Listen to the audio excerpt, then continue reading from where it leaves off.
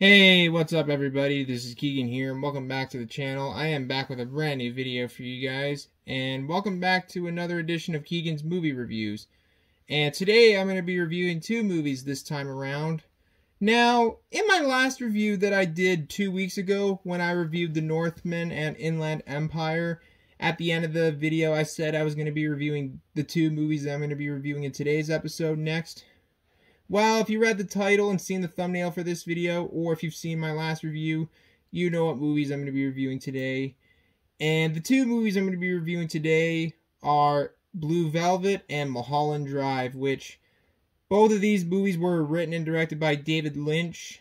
And in my last review, when I reviewed Inland Empire and The Northman, I reviewed Inland Empire, which was written and directed by David Lynch. So anyways, let's take a dive into these two movies, shall we? So, we're going to start this review off with Blue Velvet, which is a crime, drama, thriller, mystery, noir movie, which, like I said at the beginning, was written and directed by David Lynch. And it was released on September 19th, 1986. And I actually rewatched this movie a little while ago. Well, back in April, because it's been a long time since I first watched it, which the first time I watched this movie was back in 2019, when I was 17 at the time, and I was still in high school during my final year in high school.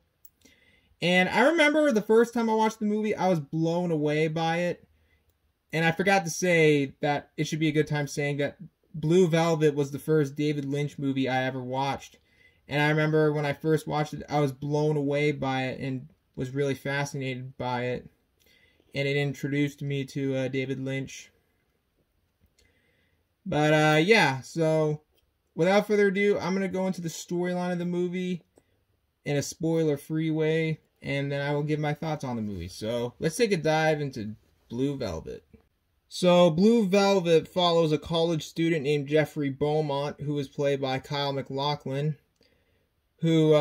Which Jeffrey returns to his hometown after his father suffers from a stroke at the very beginning of the movie after the opening credits.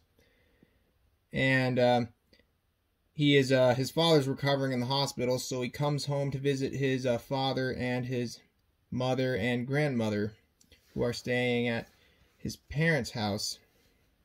And Jeffrey is here to take care of things while his father recovers.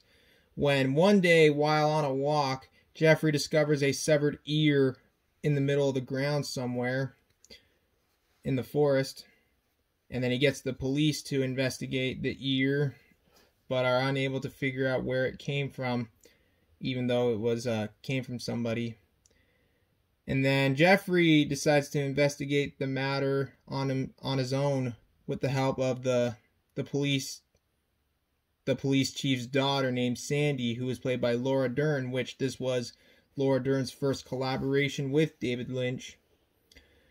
And then Sandy and Jeffrey learn that there was a nightclub singer named Dorothy, played by Isabella Rossellini, who may have a connection to the missing ear. So then they sneak in. Jeffrey sneaks into Dorothy's house one night and is caught by Dorothy. He then finds out that Dorothy isn't the person responsible for the missing ear. It was actually responsible for a psychopathic drug addict mobster named Frank, played by the late Dennis Hopper, who does a phenomenal job as the main antagonist. And Jeffrey tries to bring down Frank and all the mobsters that surround him and try to free Dorothy from being Frank's sex slave. And to make matters worse, Frank has Dorothy's husband and son held captive, and they're held hostage, so Dorothy will continue to be Frank's sex slave. And that's basically the storyline of the movie in a nutshell, in a spoiler-free way. Now I'm going to give my thoughts on it. Now, at the beginning of this video, like I said before, I first watched this movie back in February of 2019, and at the time I was 17 and still in high school, in my final year of high school, that is. And I was blown away by this movie. I was really fascinated by this movie the first time I watched it. I thought it was really weird, really unique, and really surreal. And this was the movie that introduced me to David Lynch. And it was definitely not exactly what I was expecting when I first watched this movie. The first time I watched it knowing little about it as possible. And I recently watched this movie again a little while ago, back in April. So, like, nearly 2 months ago. And after watching it a second time, I liked it even... I still really, really like this movie, and I now consider it one of my all-time favorite movies. It's a really, really fantastic film. I know a lot of people regard it as a classic, and believe me, it is a classic. It's very weird, very strange, and very well written and well acted, and a very well made film. It's arguably one of David Lynch's best movies, either this one or Mulholland Drive, which we will get to in a bit. Some people argue that this one, that Blue Velvet, is David Lynch's best movies, while some argue that Mulholland Drive is more superior. Well, we'll get to Mulholland Drive in a minute, but I really, really enjoyed this movie, even after a second viewing. I think this is now one of my all-time favorite movies. It's just a fantastic film, and all the performances in this movie are really, really well done. Especially Dennis Hopper, who played the main villain, Frank. And I must say, Frank is one of the best villains from any movie that I've seen. Well, a lot of David Lynch movies have interesting villains, like Mystery Man from Lost Highway, which I will probably do a review on someday, and a couple of other stuff. And yeah, rest in peace, Dennis Hopper. And also rest in peace, Dean Stockwell, who also co-starred in this movie. He passed away back in, I believe it was November or something. Yeah, he passed away a couple months ago. So rest in peace, Dean Stockwell. But yeah, I really, really enjoyed Blue Velvet, especially after a second watch. It's now one of my all-time favorite movies. And it's definitely one of Lynch's best movies. Or maybe my favorite movie from Lynch. But, yeah, so I'm going to give Blue Velvet a 9 out of 10. Now we move on to Mulholland Drive, which was, once again, written and directed by David Lynch. And this is a mystery thriller drama. And it was released in America on October 19th, 2001, and then released in Canada on October 26th, 2001, which... the release date in Canada was the same day when Donnie Darko was released, which is one of my all-time favorite movies. And, yeah. Now, the interesting thing about Mulholland Drive is that this movie originally started out as a pilot for a TV show that never really got anywhere and was rejected by NBC, so David Lynch added a couple more scenes to it and then turned it into a 147-minute long movie. And I actually recently watched this movie for the second time 3 weeks ago, the day before I saw Inland Empire, when I saw that one in theaters. I mentioned this in my review of Inland Empire that I uploaded 2 weeks ago. So, yeah, I said in that video, I rewatched that movie the day before I saw Inland Empire. And the first time I watched it was back in July of, well... I guess you could say almost last year. And I really, really enjoyed it the first time I watched it, and I really, really enjoyed it the second time I watched it. Well, we'll get to my thoughts on it a little later. But right now, let's get into the storyline of the movie in a spoiler-free way in a nutshell. So now let's dive into Mulholland Drive. So Mulholland Drive follows an amnesiac woman named Rita, who is played by Laura Herring, who at the very beginning of the movie gets into a car accident after the limo she was in. She was being held at gunpoint, but when a group of kids crash into the limo, killing the two people in the limo except for her. However, she loses her memory in the accident. and she hides out in a condo where our other main character will appear in. And our other main character in this movie is named Betty, played by Naomi Watts, a Canadian woman who comes to Los Angeles to pursue her acting career, who stays in the condo where Rita was hiding, which was actually belonged to her aunt. And then when she arrives, she sees Rita hiding in the shower, or just taking a shower, but she thought it was a friend, but doesn't know that, but her aunt doesn't know anyone named Rita. And they try to figure out what happened to Rita and try to make Rita get her memory back, like what happened the night before, like the night of the accident.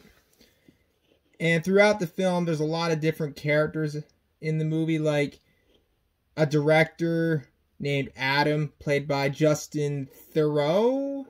I have no idea how you pronounce his last name. You might know him from 6 Feet Under. He was in he was that guy with the I think he was like a saxophone player or something in 6 Feet Under in season 4. I forgot his name, but he was in that show. He was also in Inland Empire, which I reviewed in my last movie review. But anyways, Adam has like a really bad day. Like he's like having dispute at his at the studio he works with, and his wife cheats on him and stuff like that. And there's a lot of weird characters in this movie, and it's kind of hard to tell because this movie really plays with your head. Well, I don't really want to spoil too much, but that's basically the best I can describe the storyline without giving away too much. So now for my thoughts on this movie. Now, when I first watched Mulholland Drive, and I know I'm not alone on saying this, but I didn't really quite understand the movie. Like halfway through the movie, it gets really confusing. But I still really enjoyed the movie the first time I watched it. And I still don't really get it on the second viewing. But I still really enjoyed the movie. I think this movie is fantastic. It really brings on the whole debate of whether you can enjoy art even if you don't understand the art piece. I think I mentioned this in my last review when I got to Inland Empire in my last review, that whole debate. But yeah, I did actually. I believe you can enjoy art even if you don't understand the art piece. But that's how I feel about this movie. This movie is really surreal. It is very confusing halfway through the movie. It kind of messes with your head. It's a very weird, very surreal, very polarizing movie. And I really enjoyed it. I think this movie is fantastic. And I really do like the score for this movie, which was done by Angelo. What was his name? Hold on, what was his name? I had to get my Blu-ray copy of this movie because I couldn't remember the name of the composer. The music was done by Angelo Badalamenti. I think that's how you say his name. Yeah, he did a really good job on the score for this movie. I forgot to mention I really enjoyed the score in Blue Velvet as well. And I really enjoyed this movie. I really like the set designs. I really like the performances, and it's a very weird movie, but I really enjoyed it. And I think this movie was also really well casted. Naomi Watts was great in this movie. Same with Justin Theroux? Yeah, Justin Theroux. I think that's how you say his name. And Laura Herring was great in this movie. And same with Rob... I forgot his name. Robert Forster. Yeah, he was in this movie too. He was really great. He was also in Inland Empire. He was in this movie too. May he rest in peace. But I really enjoyed Mulholland Drive. It's definitely not a movie for everybody. But if you're a fan of David Lynch, I think you'd love this movie. I know some debate that either this movie or Blue Velvet is his best movie. I can't decide which movie's more superior. I really do enjoy both, but I guess I'd say I like Blue Velvet a little more. But I still really enjoyed Mulholland Drive. I think Mulholland Drive is a great movie. It's not for everybody, but I do recommend checking it out. Even if you will never understand it, I don't think any of us will understand the meaning of it. David Lynch will never give us a hint of like what the meaning of this movie is. Well, that's just David Lynch being Lynch. I mean, being David Lynch. But if you haven't seen Mulholland Drive, I highly recommend it. It is a fantastic movie. And I don't have a lot to say. I don't have much else to say about this movie, but I'm going to give Mulholland Drive a 9 out of 10. Just a fantastic movie, just like Blue Velvet. Well, guys, that wraps up another edition of Keagan's Movie Reviews. Thank you guys for watching this video, and I hope you guys enjoyed this video. If you guys enjoyed this video, feel free to leave a like, leave a comment below, and subscribe for more videos like this. And comment below which movie do you prefer more, Blue Velvet or Mulholland Drive? Which movie do you think is better? Let me know in the comments below. And feel free to follow me on Instagram and Letterboxd. The links are in the description down below. And yeah, guys. So that's about it for the video. So thanks again for watching. I hope you guys have a great day. And until next time, this is Keagan Shepherd signing off. Thanks for watching. And I will see you guys in the next video. Peace out.